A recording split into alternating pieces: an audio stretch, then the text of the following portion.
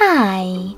In front of me is Microsoft Surface Pro 7 Plus, and today I would like to show you how you can connect it to a printer.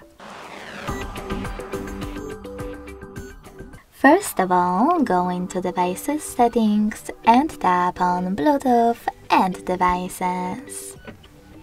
Now select Printers and Scanners and tap on Add Device next to Add a Printer or Scanner at the top. Then wait for available ones to show up, and when they do, click on Add Device next to the one that you wish to connect. As you can see, after that, my device was successfully connected to HP printer. Thanks so much for watching. If you enjoyed this video, don't forget to leave a like, comment and subscribe.